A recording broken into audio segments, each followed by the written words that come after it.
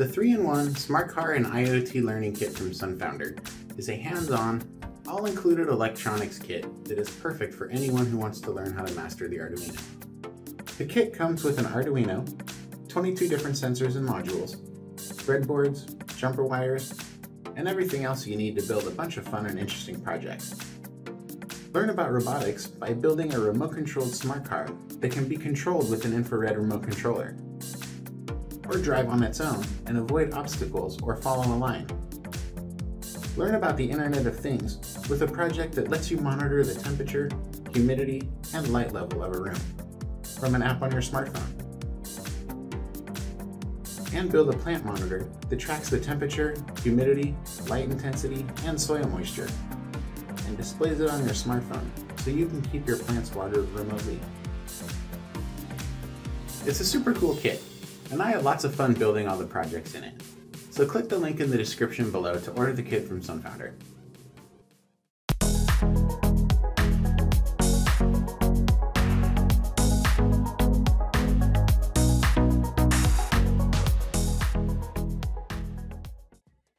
Before we can jump in and start making stuff with the Arduino, there are a few things we need to do to set it up. The first thing is to install and configure the Arduino IDE on your computer. The IDE is where you'll write and upload all of your sketches, so it's important to get familiar with it. The Arduino IDE is a free download from the arduino.cc website.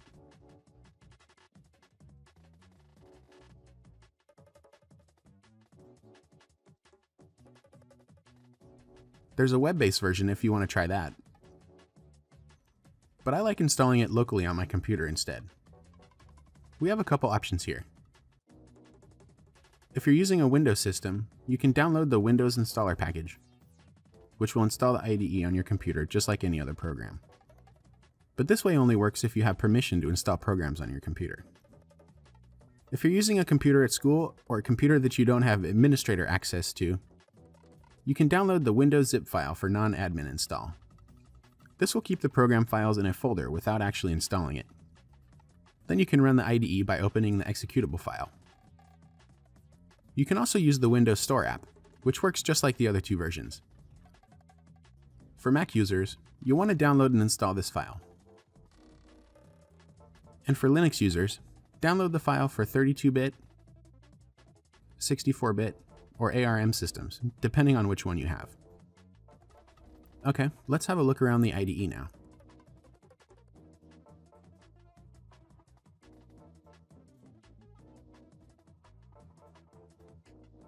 The first thing to do after you've installed the IDE is to set the board type to the model of Arduino you'll be using. There are lots of different types of Arduinos, and they don't all use the ATmega 328 microcontroller.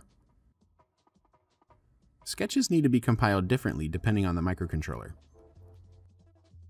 Setting the board type tells the IDE what microcontroller your Arduino has, so we can compile the sketch accordingly. To set your board type, go to Tools, then Board, and choose the model of Arduino you're using. I'm using the Arduino Uno, so I'll pick Arduino/Genuino Uno. Now we need to tell the IDE which USB port you want to use to communicate with the Arduino. The Arduino needs to be connected to your computer before you set the port. Now go to Tools, then Port, and select the COM port with the name of the board you're using. Okay, that's all the setup we need to do with the IDE.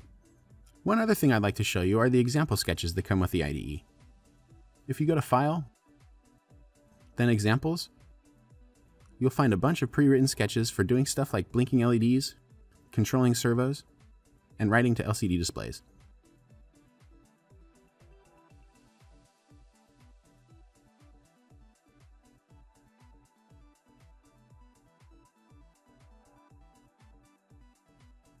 Every Arduino sketch needs two things to work properly: a setup function and a loop function.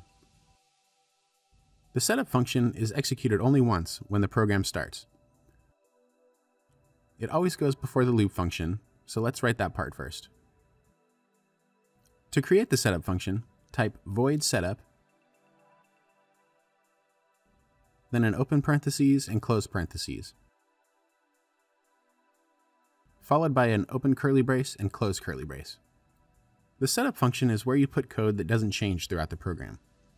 In later videos, you'll see that this is where we put the code for setting pins as inputs and outputs, initializing the serial monitor, and initializing sensors. But for now, all you need to know is that the code goes between these two curly braces. The other essential part of every sketch is the loop function. Creating the loop function is similar to creating the setup function. Write void loop, followed by open and close parentheses, then open and close curly braces. The code you want to run in the loop function goes between the two curly braces. The loop function is the main part of the sketch, where most of the important parts of your sketch will go. The loop function is exactly what it sounds like. The code inside here gets executed over and over again in a loop. Like most programming languages, code on the Arduino runs, or executes, from the top of the sketch to the bottom, line by line. So the Arduino will start at the top of the sketch and execute the code in the setup function. Then it'll jump down to the loop function and run this code over and over again until you turn off the power or give it a command to exit the loop. Most programming languages, including the Arduino language, let you write comments.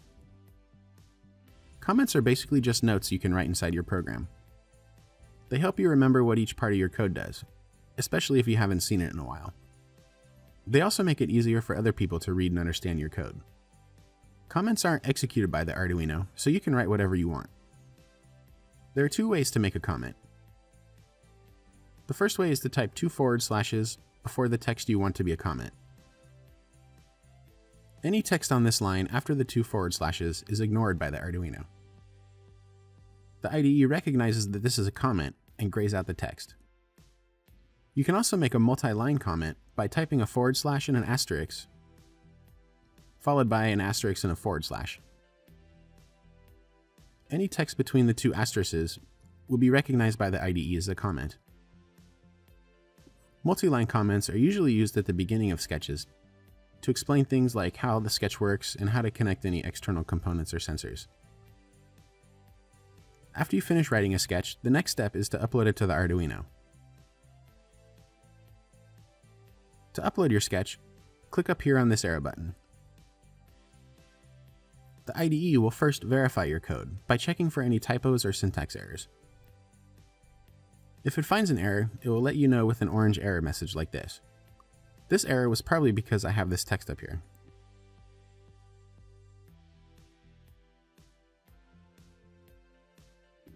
Let's try that again.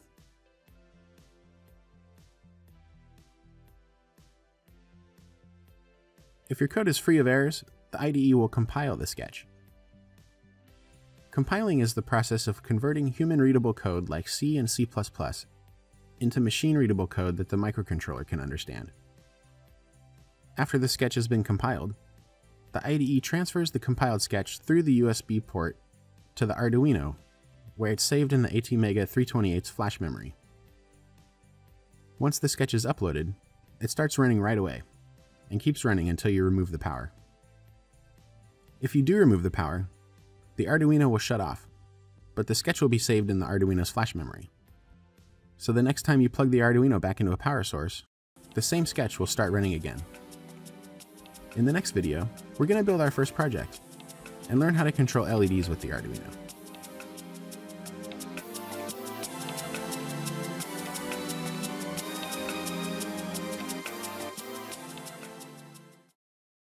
SunFounder is my go-to source for sensors, modules, and other parts for the Arduino and Raspberry Pi. They have a huge selection of STEM, robotics, and IoT kits, and lots of useful sensors and modules. Every product has an online tutorial with wiring diagrams and example code. They also offer free shipping on all orders, with no minimum. Give them a try at www.sunfounder.com next time you need to order some parts.